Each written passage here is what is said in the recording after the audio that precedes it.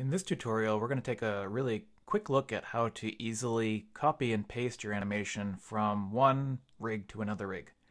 Now, before I begin, just want to predicate that this requires both rigs to be identical.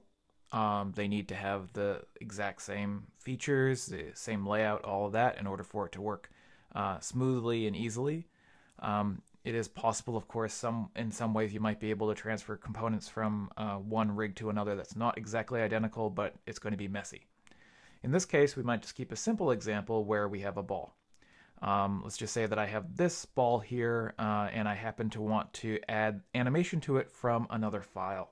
And here's how I would go about doing that. So I start out with just the plain rig. There's no animation on it whatsoever yet. It's just the default file that I've opened up here. And now I'm going to go ahead and open up a version of the ball that's already animated. So I'm just going to go to File, Import, and I'm just going to go and find a copy of that. There we go.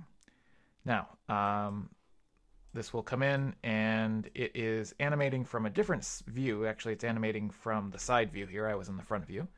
So let's just quickly have a look at this. You can see here that this animation is just a standard bouncing ball. It doesn't even have squash and stretch on it. It just comes to a roll and stops. So this is the animation that we want to basically copy and paste from this ball onto this ball.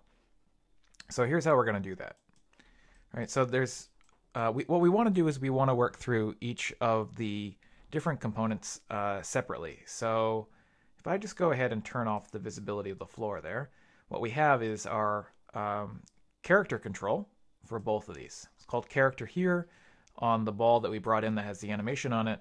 The namespace is set up so that it's the original name of the file, colon, and then the name of the controller. So what we want to do is to take the animation that's on here and apply it to here. Well, actually, there's no real animation on this. It's just a value, but let's pretend that there is. Let's just hit S so that we actually get some animation there. And we can go back to frame 1 here. And what we're going to do is select first the object that you want to copy from. And so we'll do that. Now we go to Windows, Animation Editors, Graph Editor. Pull over our graph editor here.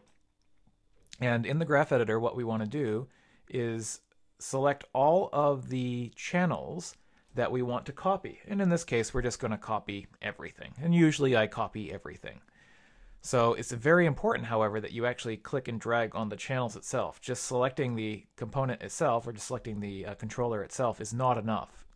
Grab the channels. Then go to, in the graph editor, Edit, Copy. We'll just go to the Edit Copy options real quick. So this is Copy Keys. And I believe these are the default settings. Let's just make sure. They are. And that's usually fine. I mean, if you had a specific range that you wanted to copy from, you could be more specific this way, but generally speaking, all is good. So we'll click Copy Keys. And now what we want to do is come over and grab this guy, the one that's on the rig that we want to apply it to, and we're going to choose Edit, Paste, Options. Now, again, just verifying that these are the standard default settings. We just want to make sure our time range is set to current. Our paste method is set to merge, and these are the defaults. So this is good. If you needed to offset the timing by a certain number of frames, you could. If you needed to create copies of the animation, you could, but just generally speaking, if we want to keep it really nice and simple, we can just hit Paste Keys. And now what's happened is you'll see that the ball character control has sort of snapped over here on top of the one from our animation file. And the same thing is going to happen now when I go ahead and decide to copy from the actual control main controller. So we'll go in and here in the graph editor, grab all of the channels, edit, copy, right? Now click on the control main on the object that we want to animate. We'll go to edit, paste, right? And now it looks like it disappeared, but it really just popped up here and they're just sort of sitting on top of each other. So as I play through here now, we'll just see a perfect animation.